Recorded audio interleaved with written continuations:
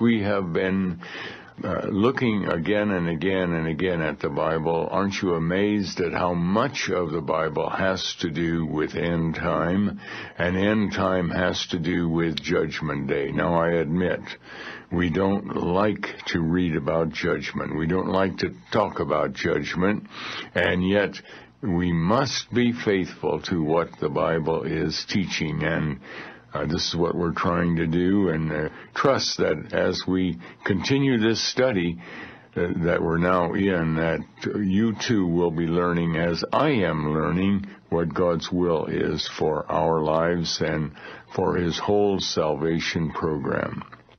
Now, we've been spending a lot of time with the parable of the wheat and the tares, and we have learned a whole lot about Satan's activities as he has been assaulting the churches throughout the New Testament church age, and finally we have come to an understanding of one of the most difficult passages in the Bible. Hebrews 6, where it talks about, for it is impossible, this is verse 4, for it is impossible for those who were once enlightened and have tasted of the heavenly gift and were made partakers of the Holy Ghost and have tasted the good word of God and the powers of the world to come, if they shall fall away, to renew them again unto repentance, seeing they crucify to themselves the Son of God afresh and put him to an open shame. What are we going to do with Hebrews chapter 6? How are we going to understand it? And we're going to find, as we go through these verses very, very carefully, we're going to find that the reason these verses have been impossible to understand is because they are reserved for the period in which we are now living, beginning with the Great Tribulation. That is the last great activity together with the latter rain before Christ returns on the clouds of glory. Well, now let's go back to Hebrews chapter 5, and we'll begin to see what the problem was.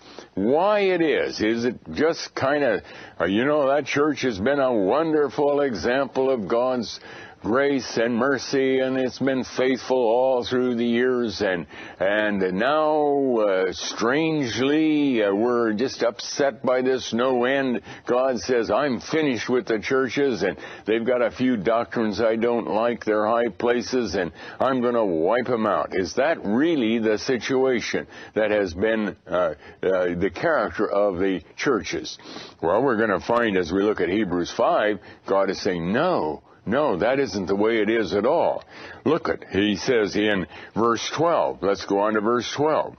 For when for the time ye ought to be teachers, ye have need that one teach you again, which are the first principles of the oracles of God, and are become such as have need of milk, and not of strong meat.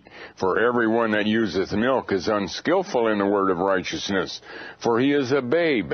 But strong meat belongeth to them that are of full age, even those who by reason of use have their senses exercised to discern both good and evil. We can go back to 1 Peter chapter 2, and there we see how God uses the figure of the fact that in our salvation experience we begin as babes. In 1 Peter chapter 2, verse 2, as newborn babes desire the sincere milk of the word, that ye may grow thereby. We start out as babes. We come knowing nothing, and just as a baby comes into the world and doesn't know anything, but he is fed on milk. But what is the character of that babe? That babe might grow. It does not remain a baby. In time, that baby becomes a grown person, and if that baby remains a babe, and it does not grow, we know immediately that baby has serious problems. That baby is not normal at all. That baby eventually is going to die because it is not growing at all. God picks up that idea, and it's such a delight to me as we've been going from place to place in the Bible, how all of these passages begin to tie together so lovely and so beautiful as we begin to understand these. Remember Isaiah 28?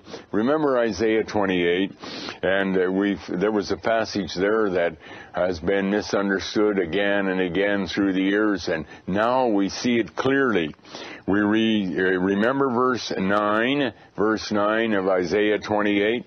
Whom shall we teach knowledge, and whom shall he make to understand doctrine? Them that are weaned from the milk and drawn from the breast. Now, to be weaned means that we're past the milk stage. We're beginning to eat a little more solid food. And then it goes on, whom shall, or for precept must be upon precept, precept upon precept, line upon line upon line, here a little and there a little. And remember when we went through this, we saw that this is the way we grow in grace. We start out as little babies. We don't know anything, like a little baby doesn't know anything. It doesn't know how to walk. It doesn't know how to crawl. It doesn't know how to speak. It doesn't have any manners. It doesn't have any knowledge of language. But slowly on, little by little, it begins to crawl. And then it begins to walk. And then it can run. And then it learns its first word, mama maybe, or dada, and then it learns its second word and its third word, and pretty soon it has a vocabulary, and pretty soon it knows that it has to brush his teeth before he goes to bed, and pretty soon it has some table manners, and so on and so on, and over a period of time that little child grows into a fine young adult. All right. That should be a picture of what happens when we become saved. We start as little babes. We don't know very much at all, but God has saved us. He has put within us a brand new resurrected soul, and our spiritual eyes have been opened to truth, and little by little, law by law, we learn a little here, a little there, learn the other place. We fear and tremble before the Word of God, so we're sensitive to every nuance of the Word of God.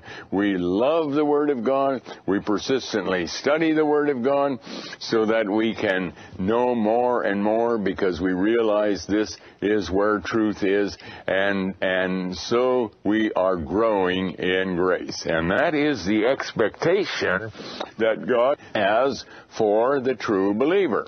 We start out with the first principles. I'm saved. I know that I am saved only by the grace of God. I know I've been a sinner. I know that Christ died and rose again for my sins, and so on. And later on, we'll, as we go on in Hebrews 5 and 6, we will get a catalog of some of the basic principles that we should start with. Okay, now let's go back to Hebrews chapter 5.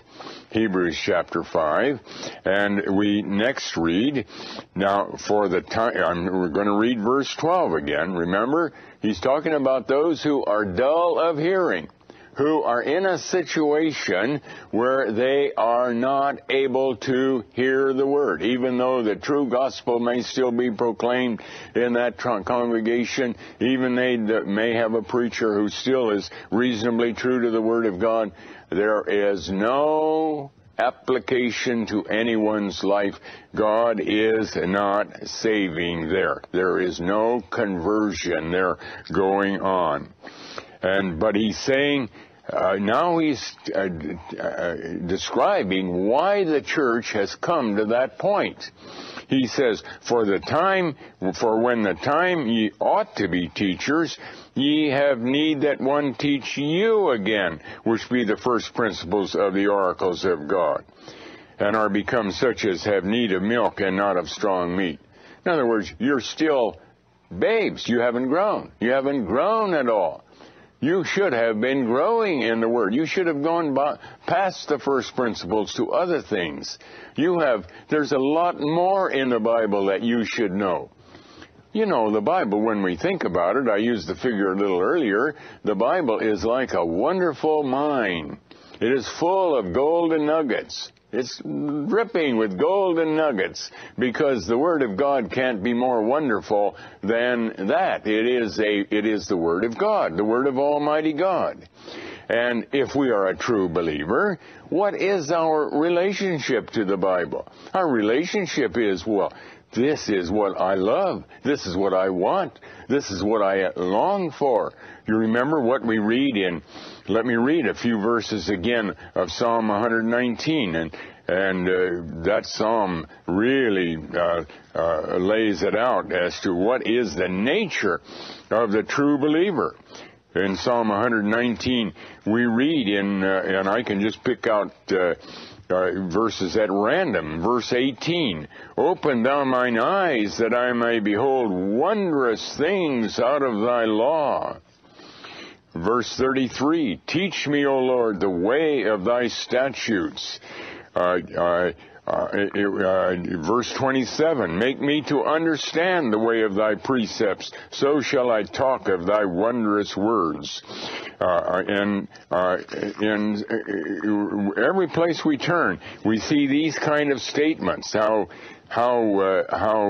wonderful the Word of God is. And this is the character, and this is something that has to get into our hearts. It has to be there as solidly as ever, that the character of the true believer is that he has an intense desire to know the Word of God. He trembles before God. He realizes this is the Word of God, and therefore he has an intense desire to know the Word of God. Now, it's true that God has a timetable for revealing truth. He has to reveal that truth. And it is true that there are major doctrines of the Bible. And the doctrine of the end of the church age, the doctrine of the Great Tribulation, the doctrine of the latter rain. These are very major doctrines. The final harvest that is coming in our day. Very major doctrines, and they are held up until the time of the end. They have not been understood. They just were, no true believer was capable of understanding these. But in addition to that, there are a whole lot of other things in the Bible that slowly on mankind should be able to understand a little bit more. One of the first places they have to do is they start out with the basic principles of what salvation is, and these have been set forth in their confession. These have been set forth in their church doctrines that they have been told to believe in. But that is not the Word of God. That confession is not the Word of God. That those principles that are set forth in their church bylaws or wherever they are set forth are not the Word of God. The Bible is the Word of God. And they must recognize that because they are not the Word of God, they are placed there by men, therefore they are subject to error. And because a child of God loves the Lord, he wants to be as careful and as true to the Word of God as possible. So as he's searching the Bible, trying to understand this verse, trying to understand that verse, there's a lot of frustration. I just don't know what to do with that verse. I just don't know how to understand it. Well, that's okay. That's all right. God has told us that there is a time for revealing of truth. But slowly on, as we puzzle over this and puzzle over that, then we should be fine-tuning, we should be correcting, we should be knocking off a rough edge here and a rough edge there of the doctrines that our church holds. In other words, there should be improvement going on all the time. And as we are doing this, we are becoming more and more sensitive to the nature of the Bible, so that and more qualified in knowing the Bible, so we actually can teach others. We can actually teach others from the Bible, not from our confession, but from the Bible. Because the confession is just a beginning. That's the first principle, so to speak. That's the beginning of what we ought to hold. I'm amazed today. I'm really amazed today. In the most conservative Reformed churches, if a man really, a preacher really studies the doctrines that John Calvin laid forth in his Calvin's Institutes, and he really knows these, and he teaches this, he's considered to be a very orthodox, conservative theologian. He is someone who is very trustworthy in the Word of God. But John Calvin, yes, he was a fine theologian in his day. Of course he was. He was a child of God. I'm firmly convinced of that. But he taught these 400 years ago. What happened in the meantime, 400 years? Who has been fine-tuning what John Calvin has taught? Why should we feel like we've arrived when we are back there 400 years ago? We are back. We haven't made any improvement at all. We haven't gone beyond the baby stage, in other words. And this is what God is faulting. And as a matter of fact, notice as we read in Hebrews chapter 5, it says, but strong, verse 14, but strong meat belongeth to them that are of full age, to those, even to those who by reason of use have their senses exercised to discern both good and evil. Now, this is one of the marvelous byproducts that happens when we are truly spending time in the Word of God. More and more, we're sensitive to truth and sensitive to that which is not true. So that if we are really studying the Word and we hear our pastor say thus and so, and we sense, no, that's not true. That's not true to the Word of God. He's implying that we can be saved by our works rather than by the grace of God alone. And that's not true. In fact, as we approach the end, that's one of the reasons that the true believers have been driven out of the church to such a high degree. They have become sensitive to truth. They can recognize good and evil in a lot better, more profitable way than the pastor can, and so they raise questions. Pastor, how can you teach this, or how can you teach that? That's embarrassing to him, and so the next thing they get a visit, why don't you leave the church, or we're going to, if you keep talking, we're going to have to discipline you, and so on, and so that person is encouraged to get out of that church. Well, this is the problem. And you know, this problem is emphasized when so many pastors today, as they are hearing about the end of the church age, are coming up very strongly and saying, we do not believe in progressive revelation. We do not believe in progressive revelation. Well, come on. They effectively are saying we are happy with the first principles that we've set forth in our confessions, and that's all that is necessary. And they are repudiating the rest of the Bible. They are turning away from the rest of the Bible. In fact, they are in being disobedient to God's command of Daniel 12, verse 9, that some of these things have been sealed up for the time of the end.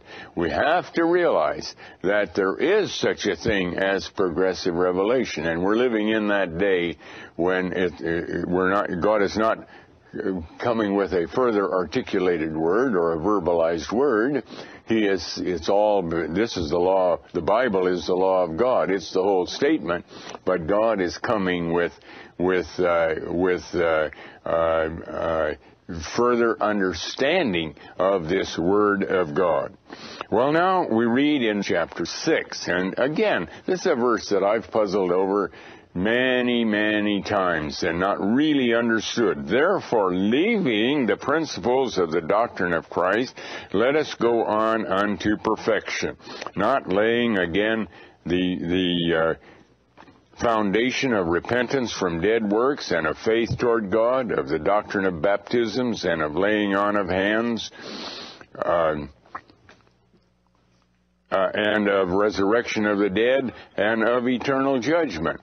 Now, on the face of it, this is a crazy statement, a difficult statement. I don't want to use the word crazy. That's too big a word for when we're talking about the Bible. But in our minds, it doesn't make sense. Come on now. These are the basic principles. And every one of these 6 statements that we read here, and we'll look at them in a little bit, we find are the foundation of what salvation is. And why would we leave that? Why would we leave that?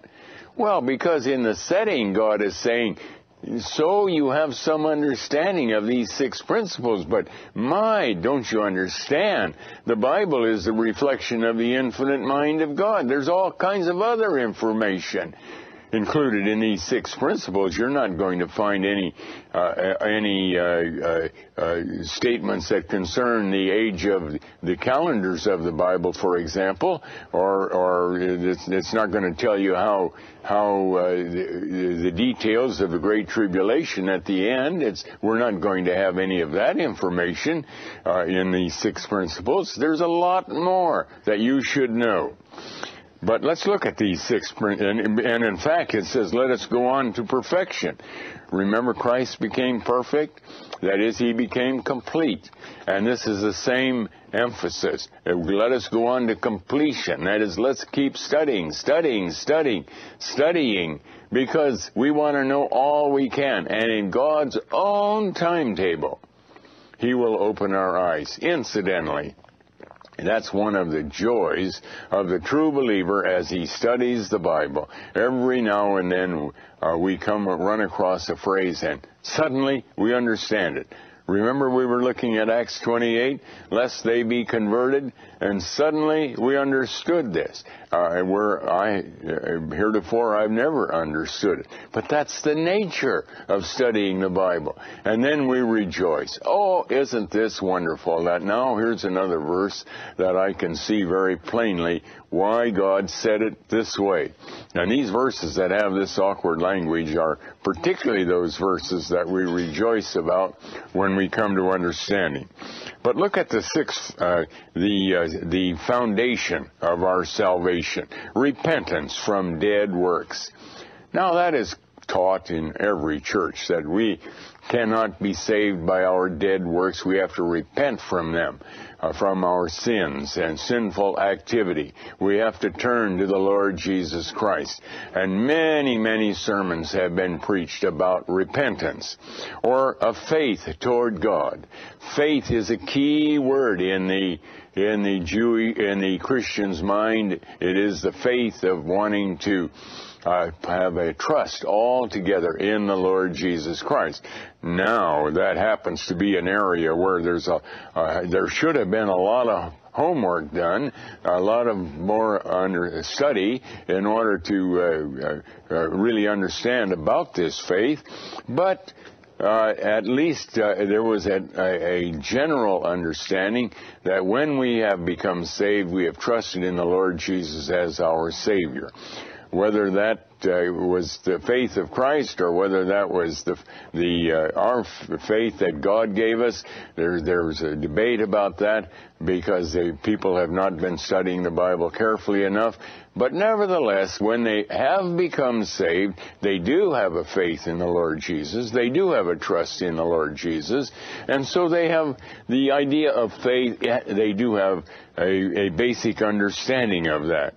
Or the doctrine of baptisms. Isn't it interesting that it's a plural word? And that's because God talks about 2 baptisms. There is water baptism, and there is spiritual baptism.